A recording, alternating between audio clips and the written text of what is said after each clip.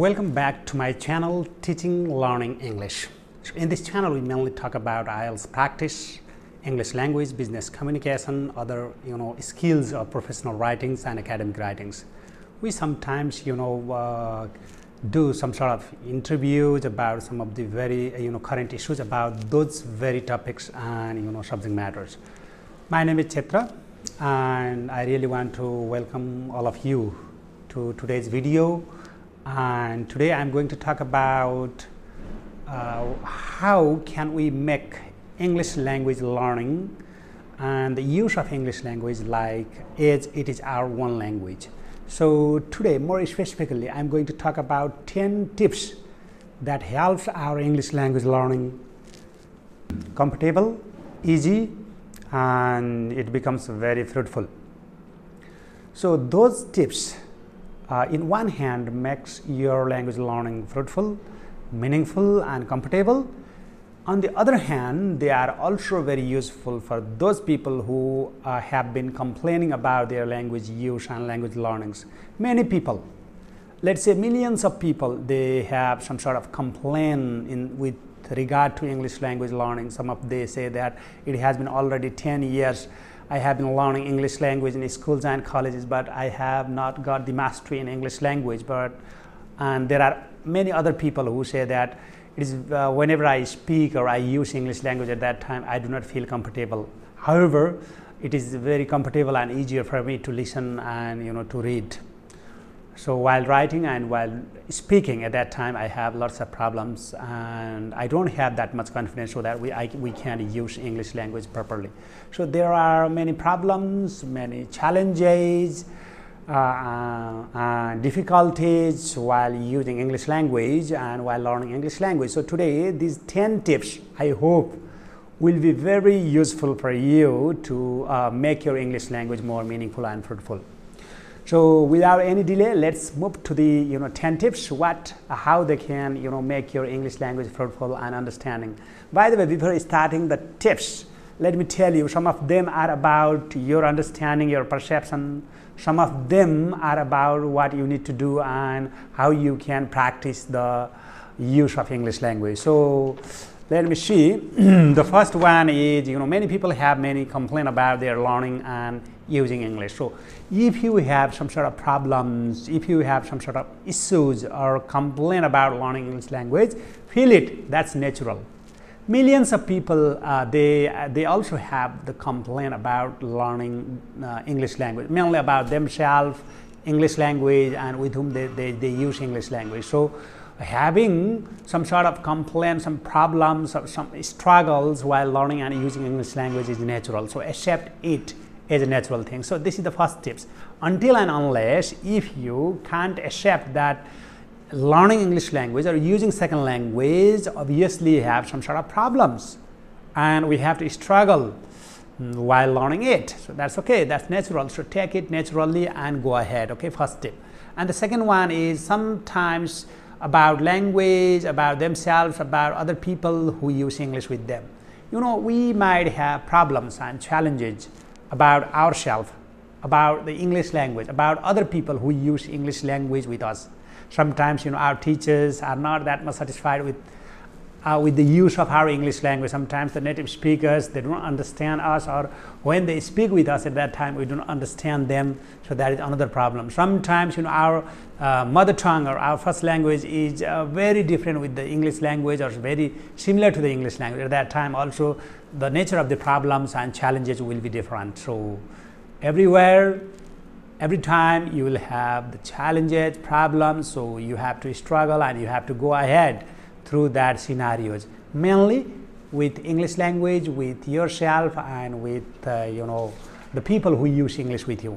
And the third important tip is, in this regard, how to make English your property is a big deal and a huge support in case of English language learning.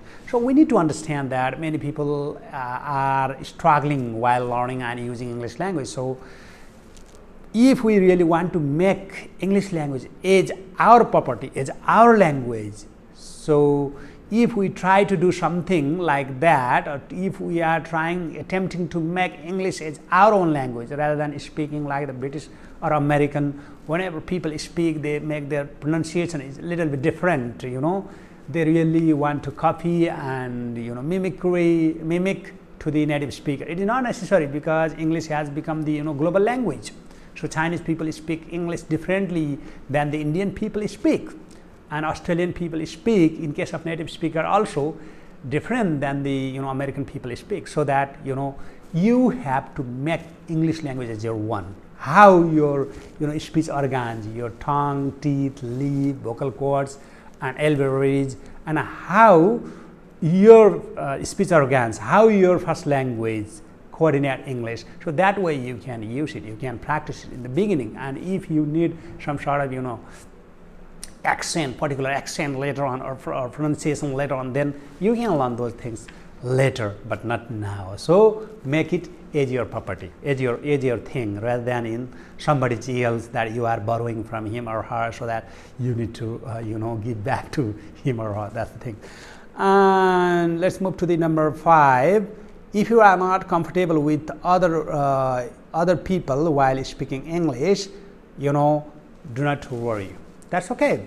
While using English language, or while learning English language with others, or when we communicate with each other, at that time the person with whom we are communicating may create some sort of problems, and because of him or because of I might have some sort of problem. For example, while using English with my teacher, I might have different problems, but whenever I use English language with native speaker, at that time I will have different problem, obviously. So it depends on the users that with whom we are speaking. So we need to manage those things.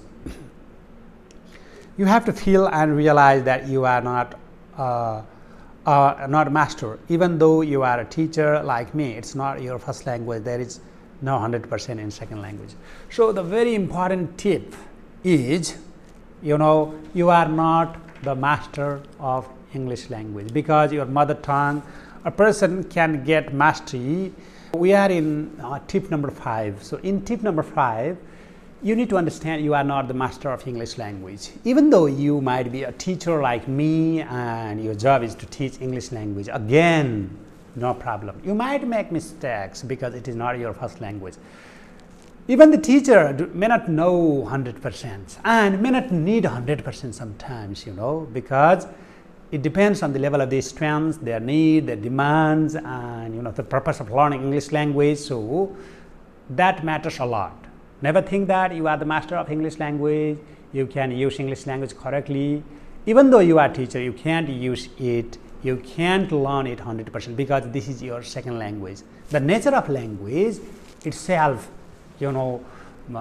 confirms that second language can't be like the first language. Obviously, first language is your first language. So nowadays, some linguists, some critics often say that there is no guarantee of acquiring skills 100% in first language. Then there is no question of learning 100% the second language. So we need to understand all those things very well. Now let's move to the tip number 6. Understand that billion of people are learning and using English. They are somehow like you. So billions of people in this world, their first language is not English. So 1 billion, more than 1 billion people in India and more than 1 billion people in China. So in other countries also not that much, but there are the people who are learning English language as their second language. And we need to understand that all these people have been using English like you and me. Like the learners, billions of people are like us. So they are learning English, they are using English, and they are making their life comfortable, their profession comfortable. So why don't we? So never hesitate to learn, to practice, and to use English language. That's very important for you. And use English as your language. So welcome it to your family, personal, as well as professional life. So tip number 7, use English as your property, as your language. If it is yours, You know, it looks like very simple concept, but it is very serious and very important. You need to understand these things, you know. Make or use or understand English as your own language. So welcome it to your family, to your home, and to your personal and professional life. So why don't you use it as a casual or as a professional or personal way of communication? So why I am encouraging this is, you know, more you use, more you learn. That's the main thing. And let's move to the tip number 8. Keep monthly record of progress and identify the problems not immediately of every day, but do it monthly. So if you are maintaining all these tips from number 1 to 7, obviously you need to make some sort of record of your problems, some sort of record of your use of English which is not that much correct or which is not that much appropriate. So where do you feel actually problems? Where do you feel uncomfortable? So those areas you need to make record and do it. So this is tip number 8. Now let's move to the tip number 9. Now after keeping the record monthly, not every day, okay, not immediately when you speak, when you use or somebody speak to you. So at the time of communication it is not good. So monthly you can keep record and make them in order, which are the at least the bigger problems or challenges for you to deal, and which are more immediate and which are creating the obstruction and problems in your use of English language. So those areas, please check those areas and go to the consult to consult your problem with the teacher. Go to the the experts or native speakers with whom you can use those language. So now last but not least, tip number 10. Keep learning, keep practice, because more you practice, more you learn. So do all these things, apply from tip 1 to 9 to make your English easy, comfortable, and use of English language encouraging. It should be encouraging, otherwise people start to communicate, start to use and practice, and later on they stop it. So it's not a good idea. So please apply tip number 1 to 9, and then tip number 10 says that keep practice, keep using the English language continuously, so that your learning of English becomes very meaningful, very useful and straightforward. I guarantee that within 6 months you can feel and the people actually start to see the difference in the use of English language. Thank you very much. So I hope these 10 tips will be very useful and practical. Why don't you use these tips in your use of English language, in your learning of English language, and please give me some feedbacks and comments so that I can address your problems and I can be more specific and more I can deal the particular issue that you are struggling with. Thank you very much. Have a great time ahead. See you in the next week.